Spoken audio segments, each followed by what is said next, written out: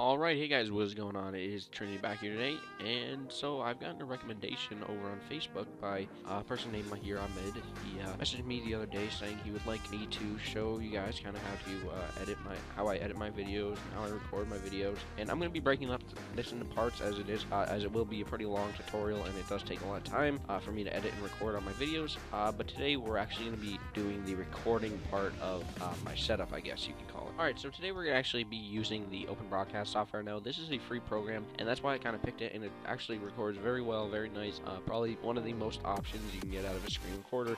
Plenty of good things that has. So pretty much just go over here. Depends on whether you have Windows or Linux or Mac. So I have Windows, so I'm going to do Windows. It'll bring you over here, and it'll just actually download something. So when to download something, of course, you can go ahead and install it. So now it's going to ask you this, just kind of hit next. I agree, I'm not going to read it. There we go, we're on Open Broadcast software, and now it should have made a little desktop icon for us. So there we have that, and so now we can just go ahead and press finish. Alright guys, so first off I'm going to set you guys up with the recommended settings that I have. So first go down here to go to the settings button. General, you can choose your language, and I wouldn't worry about the setting profile. Anyways, go down next to encoding. I changed the max bit rate here to 3000 if it's not on that already. Next you can go to broadcast settings, and this may be on live stream, but I'm not teaching you guys how to live stream today, so I'm just teaching you how to record, which is file output only. So change the mode up here to file output only. Now as you see, this comes up replay buffer file path and file path. Now in order to change this, actually the FLV, YouTube does not support FLV, so change it to MP4 unless you want to keep FLV. But if you guys don't know what FLV is, then I'd recommend changing it to MP4. FLV is a video format that can only be played with a special third-party player. So I'd recommend MP4 as YouTube accepts that, and it looks a lot nicer as well. So change that both to MP4. Now once you change both of those to MP4, we can now kind of choose our file path. So go up here to go to browse, and now I'm going to do just the videos folder, and I'm going to actually enter an untitled. So, and now once I save this, every video that I record with OBS will just be named untitled, unless there's another video which is named untitled. It'll ask me to choose a different name. Anyways, next go to video, and don't forget to click apply changes.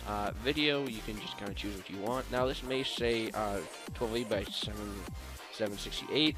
Go ahead and go to change it to 720, as we want a 16:9 ratio, or you can do 1920 by 1080, but my screen resolution is 1280 by 720.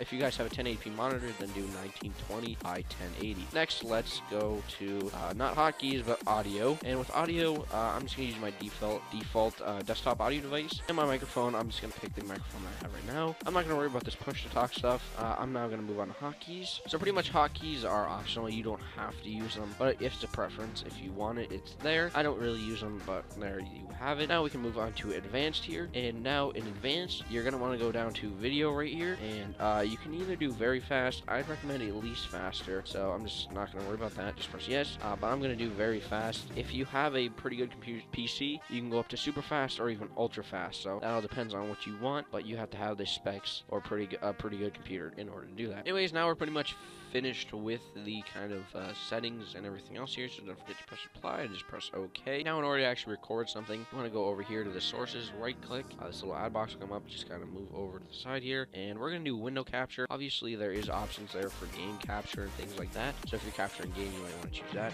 Anyways, we can now name this, and we name it Google. And then window up here, if it doesn't show up a window, just refresh. Make sure you have a window open, by the way, obviously, because otherwise it won't detect anything. We'll do the Open Broadcast Software Index Google Chrome. We'll do inner window, and you can change this stuff up if you want. Otherwise, I'm just going to press OK. Now, as you can see, it comes up, but there's nothing on the screen, and it comes with this little checkbox. So if you don't want to see it, you can just put that checkbox there, but I obviously want to see it. Obviously, we can't see it right now, though, so you can either do 3 of these right here, which is start streaming, start recording, or preview stream. We're going to go ahead and preview stream, and as you can see, it brings up our Google Chrome kind of picture here, or not picture, a website that we're on right now. So we can go ahead, and this is preview, so it won't be recording, so you can just stop that. Now if you want to record, you can just click record. I'm not going to, but obviously if you want to, you can. And if you want to preview again, there you have it. There's your preview. And so yeah, that's pretty much it, guys. Anyways, guys, I hope you all enjoyed. Don't forget to drop a like if you did, and subscribe for more daily content.